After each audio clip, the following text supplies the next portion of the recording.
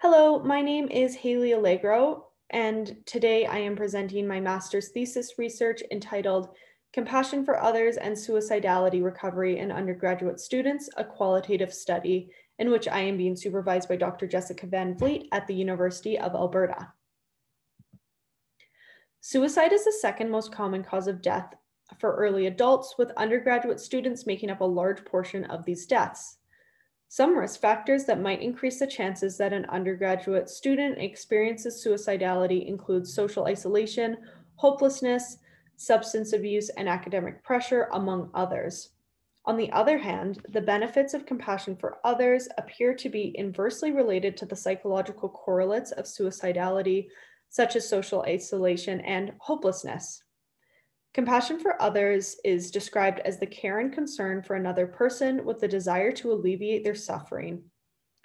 No known research, however, has addressed the role of compassion for others in undergraduate students' recovery from suicidality. Therefore, the main research question of my qualitative research study is, what is the experience and meaning of compassion toward others from the perspective of undergraduate students who have recovered from suicidality? This is a brief overview of my methods section. I interviewed 6 undergraduate students about their experience of compassion for others and its impact on their suicidality recovery. Currently, we are in the process of analyzing the data and writing up the results. We chose to use interpretative phenomenological analysis as this is a method appropriate for studying the experience and meaning in the context of psychological phenomena. I will now go over my preliminary themes. The first theme being meaning and purpose through making a difference in others' lives.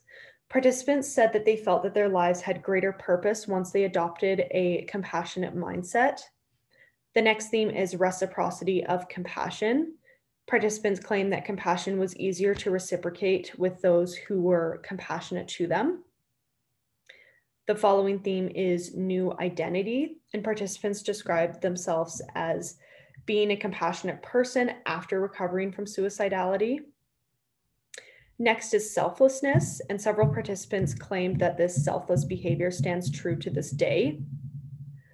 The next theme is social connection, and participants described that they had built stronger relationships with others while recovering from suicidality. And the last theme is better relationship with the self, and participants saw an improved self-esteem within themselves.